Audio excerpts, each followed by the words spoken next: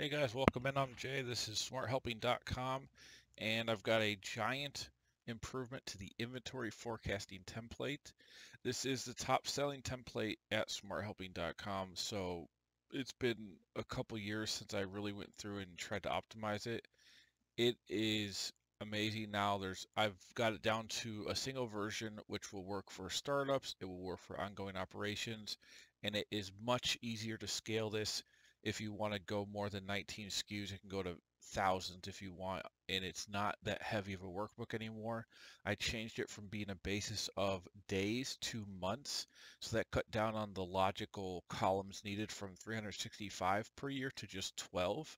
So now we can get the whole thing done in I spread it over 72 possible months for the forecast, and so we're looking at 72 columns instead of about 1,000 columns before to handle what we were doing by day.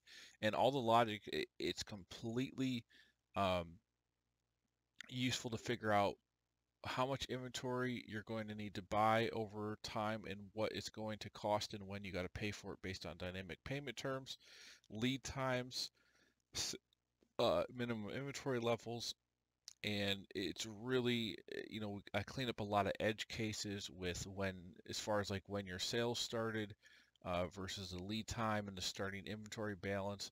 I've also implemented accounts payable. So let's look at a high level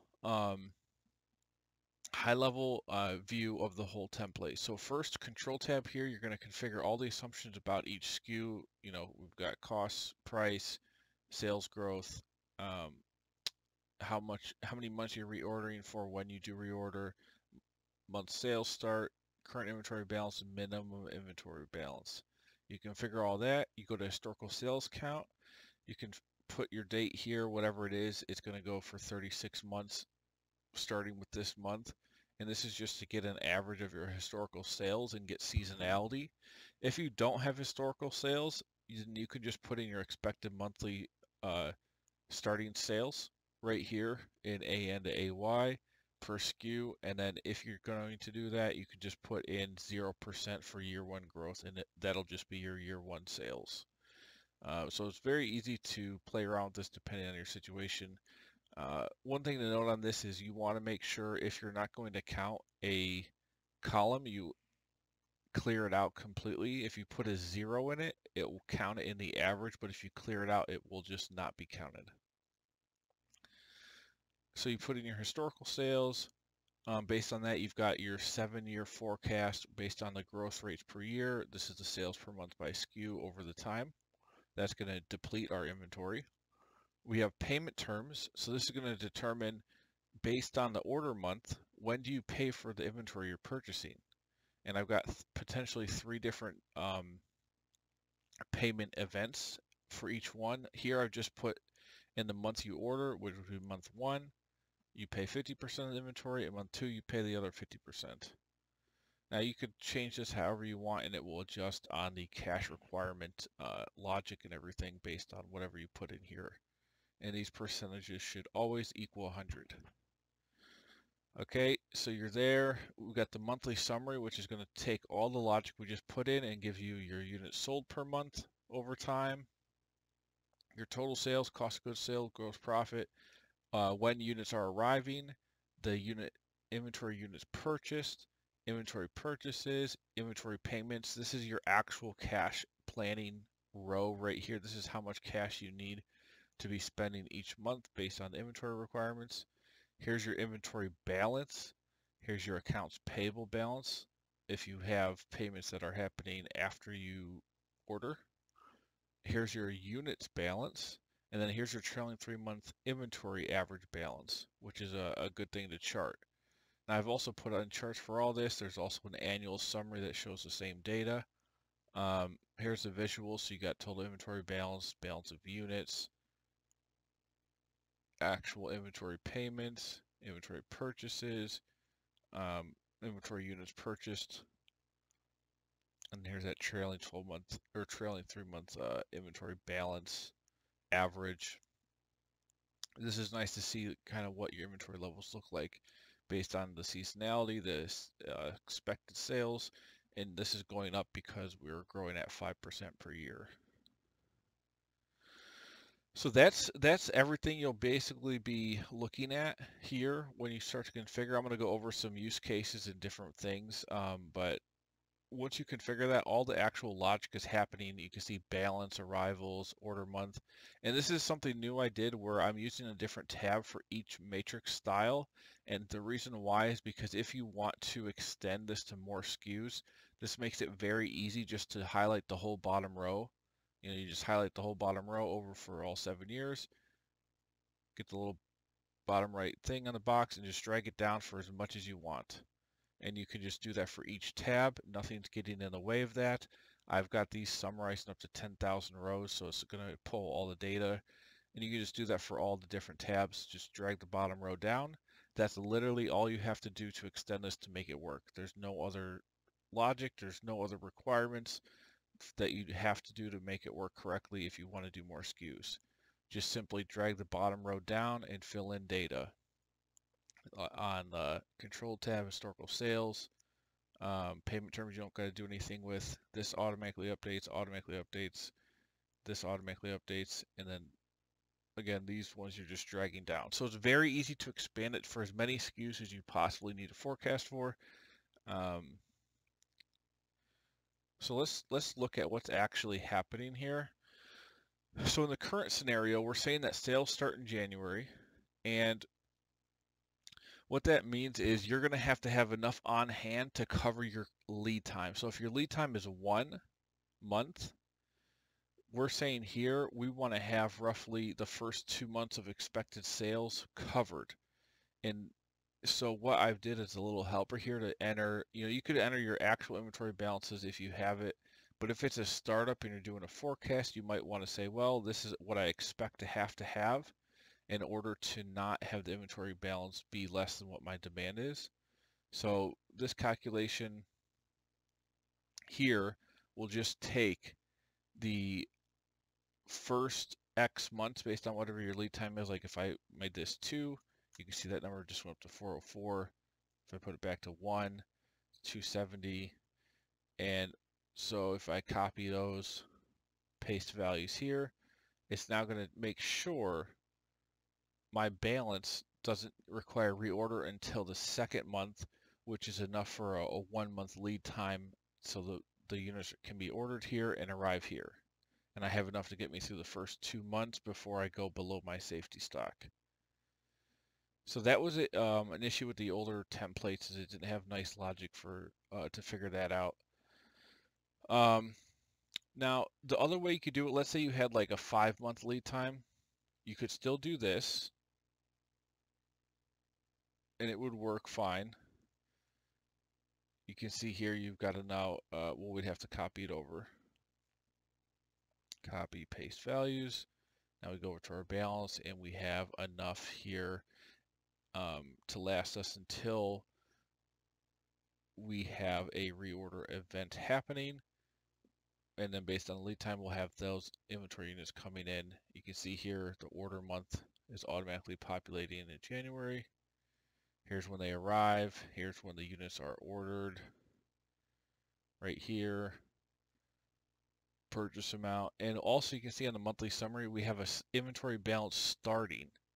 So this is the starting value based on these numbers here against the average cost per unit.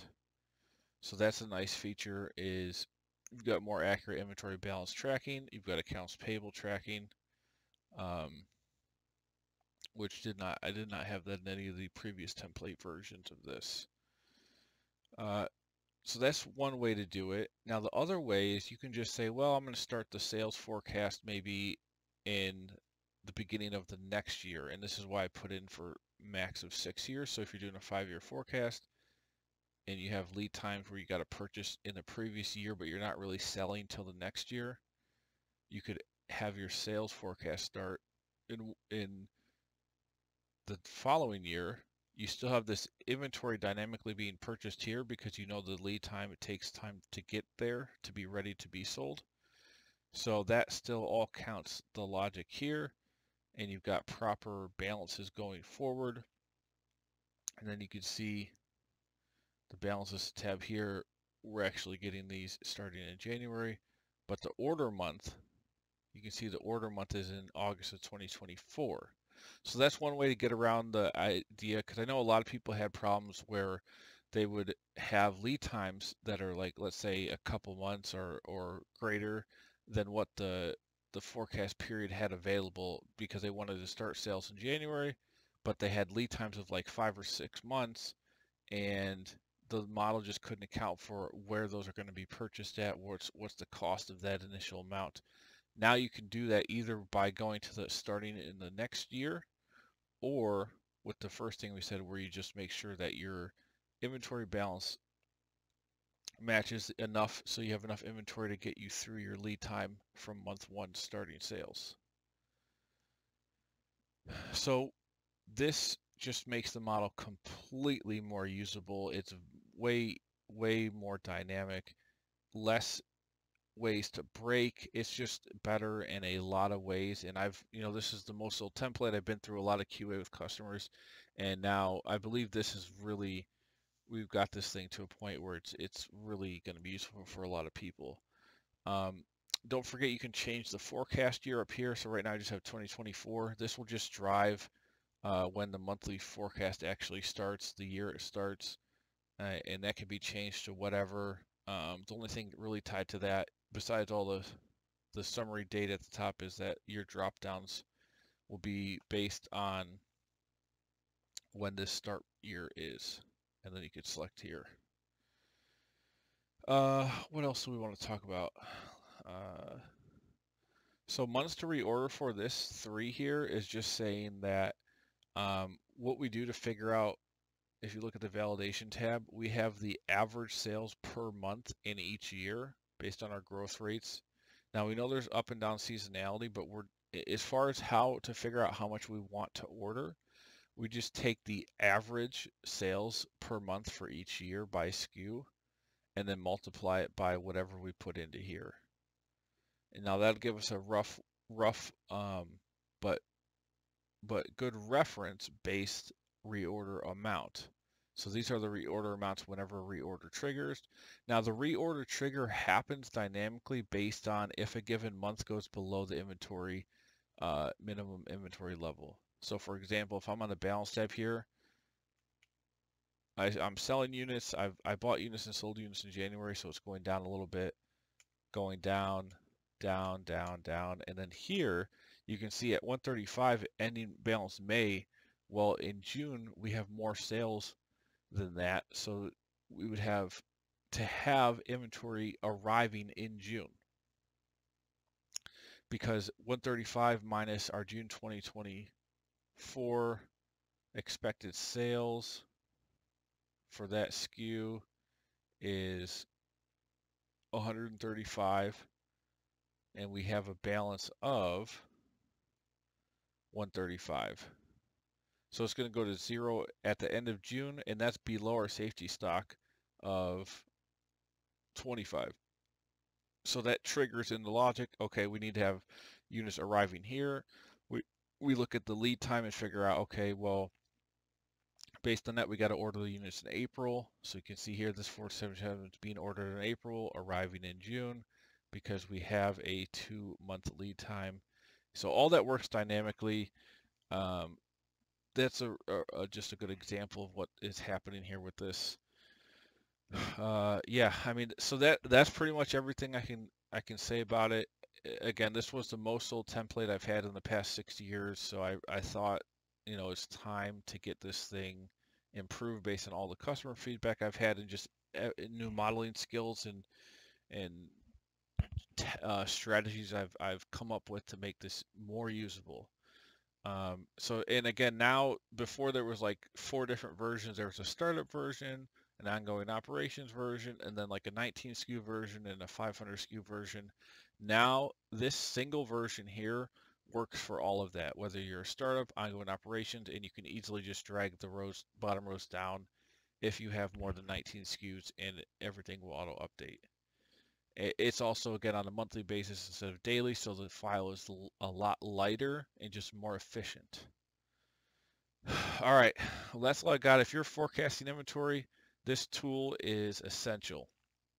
Any organization that needs to forecast inventory figure out what their inventory cash payments are going to be over the next, 3 years, 5 years, by month, the average inventory balance, the resulting unit balance, payables, all that stuff. We've got it all in here. Alrighty guys, check out the template. You can get it at smarthelping.com. Let me show you right here. It'll be under, if we go to home, it'll be under the inventory tab, and it will be the first one here. So this is what it currently is. This update video is going to go right here, and I'll update the screenshots and obviously the file. So now when you pay for this, you're going to get this template that I just built. It'll be right here in the inventory bundle. You can also get it in the accounting templates bundle. There's a lot of other stuff in here for accountants that is really useful, but you can see this one here is what we just updated today. Alrighty, take it easy. Oh, before I forget, if you do want to buy all the templates on the site, you can go to the Financial Models tab at the top, go to Learn More here, and for $9.99, I've got over 150 templates across the site, and I've got a lot of stuff for all kinds of startup businesses. We've got stuff in the SaaS space, real estate modeling, cash flow waterfalls, a whole bunch of stuff. Here you can see all the models individually, industry specific, kind of templates, HR management, Google Sheets, database trackers, sales pipeline, all sorts of stuff, business valuation, and more. What I will be doing in the future as well is adding smaller bundles. Like you can see here, I've done the automotive, industrial, and manufacturing bundles. Those are new. I'm trying to take more niche templates that fit together and put them in affordable bundles. So look for more of that. I want to do it for all these first. So we did these top 3. I want to do a hospitality bundle. We've got a services one, retail trade, that's going to be a new bundle, financial services, recreational activities, food. So look for that as well. All right, guys, take it easy, and I'll see you on the next one.